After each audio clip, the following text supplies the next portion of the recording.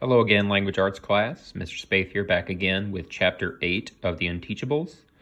In Chapter 7, we got quite a bit about the backstory of the character Kiana and maybe why she feels kind of out of place with the rest of the Unteachables. Today we're back again with a chapter in the point of view of Mr. Kermit, who seems to maybe have more chapters from his point of view than any other. So just a reminder, guys, be on the lookout for your assignments that have to do with this novel that Mrs. Cole and I are reading along with you. And without further ado, here is Chapter 8. When breakfast is mustard on toast, that's a sure sign that it's time to go back to the grocery store. It means I've run out of butter and cream cheese and jam, and I'm digging into the condiment packs left over from my last McDonald's run. Come to think of it, this is my last slice of bread, too, and stale doesn't begin to describe it. The apartment is a dump. Clean enough, but definitely from a bygone era. I can afford much better, but I'm too disinterested to redecorate and too lazy to move. It's the perfect place for a meal of mustard on toast. The breakfast of the disinterested and lazy. Not for the first time, I picture Fiona's house, with its picket fence and oh-so-green lawn. It's more vivid now, since I can imagine Emma growing up there, playing on the swings, riding her tricycle on the driveway, and playing with her first lizard. I don't think I want to think about her last lizard, thanks to the Unteachables. God only knows what happened to Vladimir. He's probably trapped in the walls of the school somewhere, starving to death. If he made it out of the building, he's roadkill for sure. Eventually, I go down to the Cocoa Nerd and start it up in a cloud of burnt oil. I'm actually calling it that, thanks to Parker. For some reason, I can't get it out of my head. Something else to lay at the feet of the Unteachables. June has never looked farther away. I'm not even a third of the way to school when the billboard looms up. Come see the largest inventory of new and used vehicles in the Tri-County area. And there's his face, grinning out through a flaming hoop like he's some kind of circus performer, and not the sleazy used car dealer he was always meant to be. Jumpin' Jake Terranova, who will jump through hoops to get you a great deal on the perfect new or used car. Even though I pass his billboard every day, it's always somehow a blow to see him up there. He doesn't look much different than he did as a 7th grader. Always grinning like he's got it all figured out. And he's still selling cars and SUVs now, instead of stolen copies of the National Aptitude Test. He's good at it, too. Terranova Motors is the 3rd largest auto dealership in the state. That's quite an accomplishment. Jumping Jake has come a long way since 7th grade, when his biggest accomplishment was ruining his teacher's life. No, I remind myself, Dr. Thaddeus did that. Sure, the cheating thing was an ugly scandal, but it's not as if I was in on the scam. All I was guilty of was trusting my students and believing that their best in the nation test score was an honest achievement. My real crime, the one I'll never be forgiven for, was making Thaddeus look bad.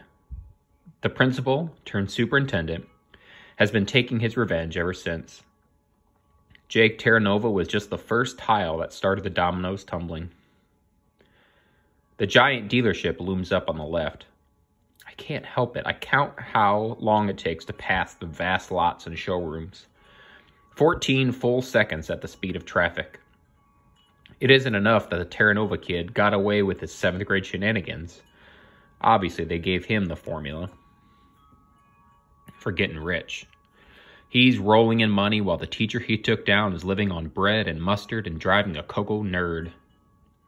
Although the main reason I haven't replaced the car is that I blame all auto dealerships for Jake Terranova. A turn into the school lot where Parker's pickup truck is sprawled across the last 2 open spaces. Sure, give a middle school kid a driver's license. What could go wrong? Annoyed, I blocked the pickup in, making a mental note to keep the kid after school just long enough to beat him here.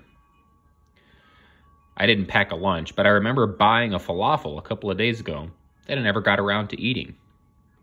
It isn't on the passenger seat, so I tried the glove compartment. No luck. It must have fallen on the floor and rolled under the seat when the car went over a bump. The Coco Nerd doesn't have much in the way of suspension. Bending over double, I reach around and pat the floor on the passenger side. Sure enough, I find the paper sack. But when I pull it out, there's a hole in the bag, and the falafel is half eaten and torn to shreds. I get on all fours and peer into the seat. It looks like somebody lost a leather wallet down there.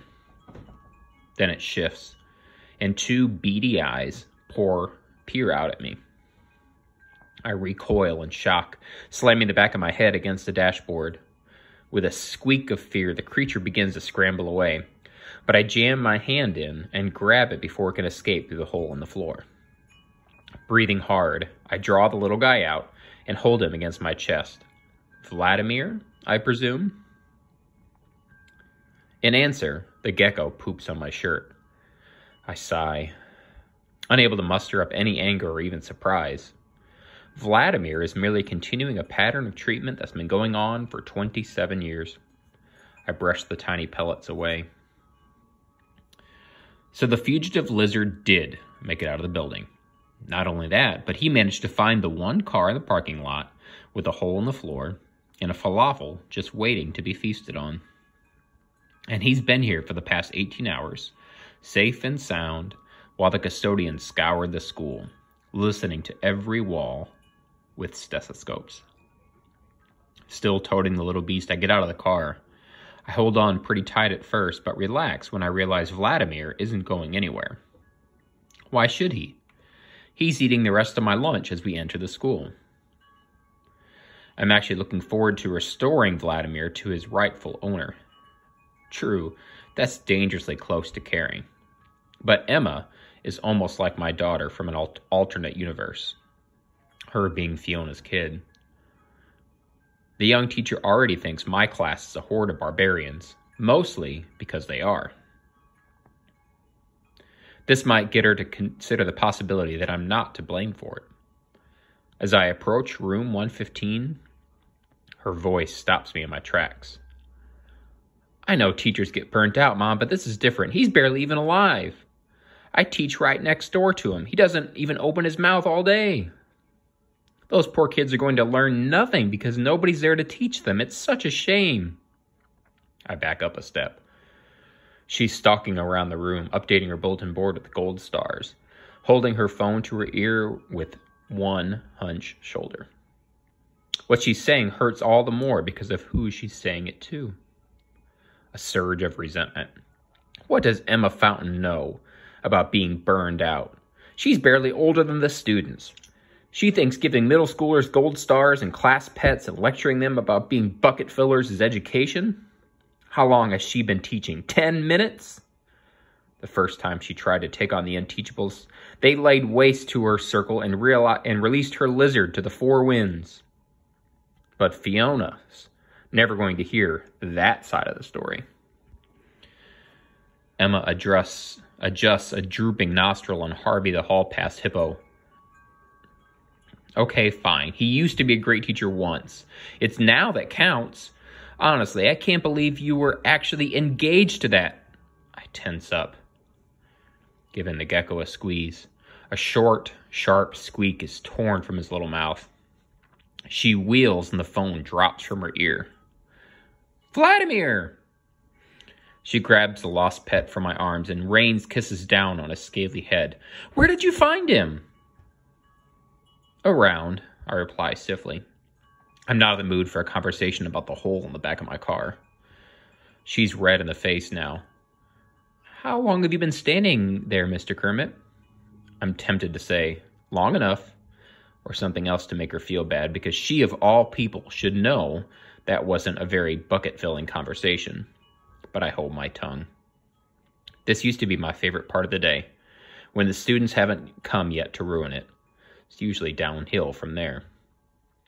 My dramatic exit is spoiled by a small mustard burp as breakfast climbs a little higher up the back of my throat. I need coffee. I cheer myself by picturing the toilet bowl on the shelf in the faculty lounge, dwarfing all the lesser mugs.